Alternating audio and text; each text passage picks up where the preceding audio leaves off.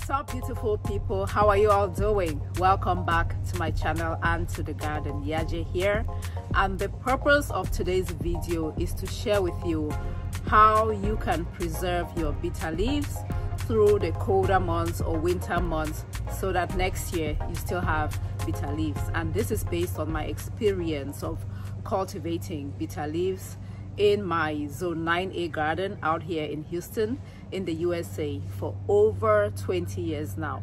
So if you are growing bitter leaves and you don't know if your bitter leaves will survive the winter months or what to do to ensure that your bitter leaves survive the winter months and then you have them again next year, watch, because I will share with you my thoughts. If you're new to the channel, hello and welcome. Again, my name is YAJE and I'm passionate about gardening and wellness. So I share gardening and wellness videos on this channel. Kindly consider subscribing if what I share adds value to you.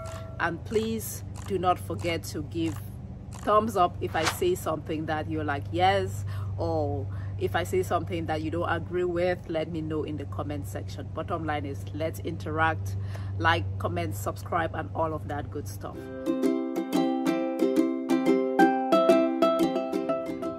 As I mentioned, I have been growing bitter leaves for over 20 years now, right here in my backyard, for a couple of reasons. One, it's a very important vegetable where I come from.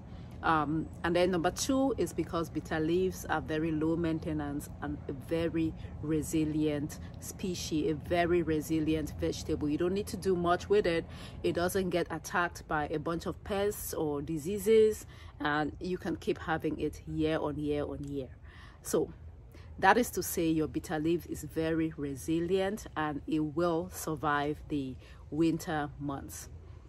In my experience, if your bitter leaves have developed a good root system, it can survive even freezing temperatures. We had an epic freeze earlier this year in Houston, and I wasn't sure if my bitter leaves will come back because there was snow on the ground for many days.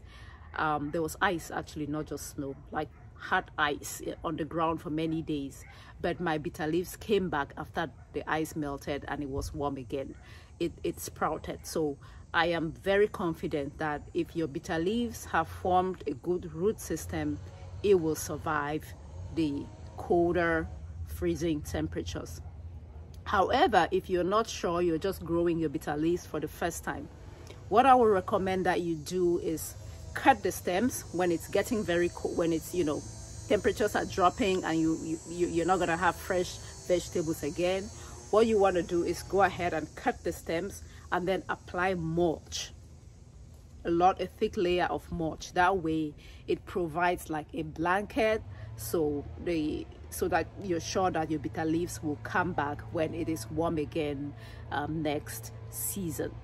Now, let me talk about the other type of bitter leaves, because what I just shared has to do with this one right here. That is the Vernonia amygdalina, the bitter leaves. The other one, which is Vernonia hymenolapsis, I'll show you this one right here. It is also a perennial, just like your bitter leaves. However, in my experience, the Vernonia hymenolapsis, even if it survives winter, it doesn't come back very productive, let me just say. In my experience, it's best to start from seeds with the Vernonia hymenolapsis, the sweet bitter leaves, every year. It doesn't take that long to germinate and grow to the point where you can harvest. So when you start from seeds, the harvest is more bountiful.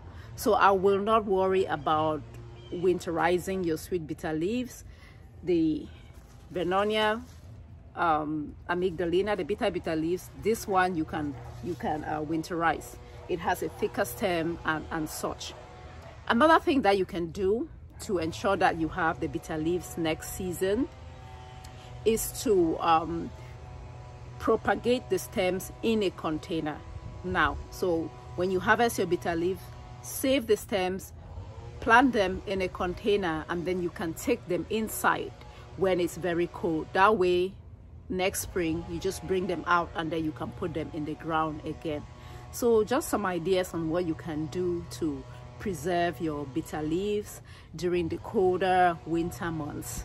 Thank you so much for watching. If this video added value to you, be sure to give some thumbs up, share with me your experience. If you have additional tips, in the comment section below. I really do apologize for the noise. A lot of people are cutting trees and grass, but I wanted to do this video. I hope you enjoyed it. Thank you again. Grow your own food, grow a garden, and I'll catch you next time. Bye. Straight talks. Okay.